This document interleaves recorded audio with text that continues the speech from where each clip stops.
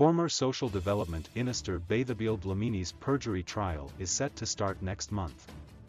Dlamini appeared in the Johannesburg Regional Court on Friday, when her counsel, Advocate Tshepiso Mpahlane, raised an objection to the way in which the state had handled her case.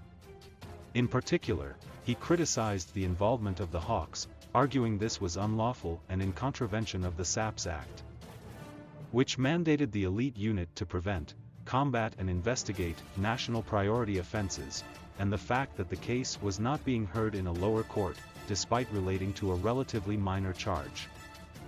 In response, the state pointed out that the Saps Act also provided for the Hawks to handle any other offense or category of offenses, and that it was up to the state to decide how it ran its trials. And, in the end, Magistrate Betty Kumalo ruled there was no merit to the objections. In 2018, the Constitutional Court slapped Dlamini with a hefty personal costs order, which she only ended up paying this year, over what it described as, at best, her reckless and grossly negligent conduct in the case the Black Sash brought against her over the saga.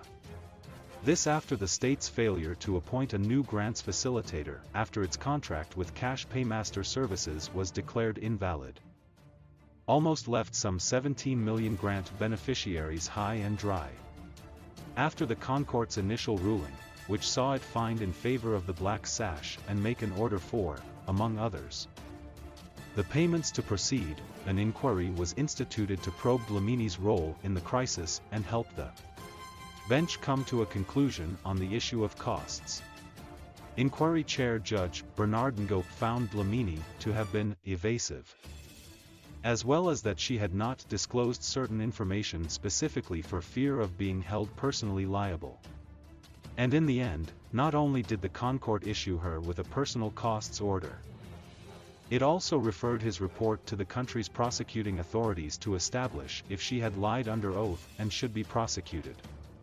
In a letter Deputy National Director of Public Prosecutions Rodney de Kock sent earlier this year to the Center for Applied Legal Studies, which represented the Black Sash in the Concourt case, he said a decision had since been taken to prosecute Dlamini of perjury, alternatively contravening Section 38(5)(b) of the Superior Courts Act 10 of 2013 giving false evidence. Her trial is set down from November 26.